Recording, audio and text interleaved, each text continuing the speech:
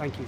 Mark, you must be so proud of your boys to come to a cauldron like this. You knew it was going to be a big test, and I know you're disappointed in some elements of the performance, but it's a great result to win at Bradford. Yeah, sometimes you can't play well, and when you don't, you have to try and make sure you get a result. Well, we didn't play well at Port Vale, and we didn't get the result. So I had to try and make us a little bit more structurally sound and balance that with having an attacking intent. And I think we got it right, but we just made key decisions. We had players falling over, slipping over, and they have to make sure the simple things that their boots are right. Make sure you've got the right studs in. Little things like that, young players have to learn. They have to learn quickly. Was it an eight booking game? Because that's how many were there in the stats so. At the end. Yeah. I mean, Ibo Adams made a brilliant tackle. Took the ball, and I just thought the referee spoilt what should have been a really good game of football. Did you always fancy you were going to bag one at the death? I thought we looked a threat with Grubby carrying the ball in that corner of that box, and if we were going to get one, it was going to come down that route. So we had spells in the game, but like I say, we'll take it.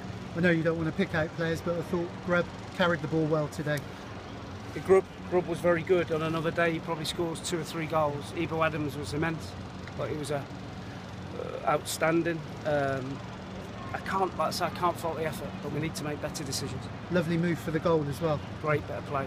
I think if you watch it back, it's a consistent spell of possession, and we overload one area of the pitch, and we managed to find a brilliant cross from Matty, and Millsy gets in amongst it and scores. And that should do Matty's confidence a bit of good to be sort of involved in assist. I know he wants to score goals, but it was smashing play, as you said. It should give all the boys confidence to come to this. We just wish we could play in this atmosphere every week. Yeah. What happened at the end there? Did you see anything? We just saw all the players sprinting off to the tunnel. I think it was an after effect of the sending off, and I think it was a question of handbags really, and a lot of frustration because they had the goal ruled out. So yeah, I think it was something nothing. And it was nice of you at the end to bring your players out to thank the fans that have come to Bradford today. Yeah, of course. It's important that they acknowledge those, and we had to make sure we got them away from the area that was sort of inflamed. Finally, just one more from me. Bournemouth on Wednesday, a game you're going to relish. Yeah. A free hit, really. I just said to the boys there, we have to grow up. Got to grow up. We got to be, when you go in the team or when you go on the pitch, you got to be ready. You got to be ready to play. You got to be able to play in front of big crowds, and you can't keep slipping over. You can't kick the ball out of play. You can't make a silly free kick because you're going to get punished. And Bournemouth away, 12,000 people, Premier League team.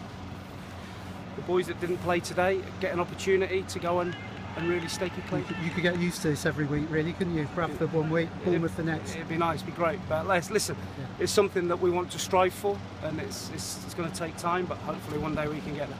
Well done today. Thank you. Cheers.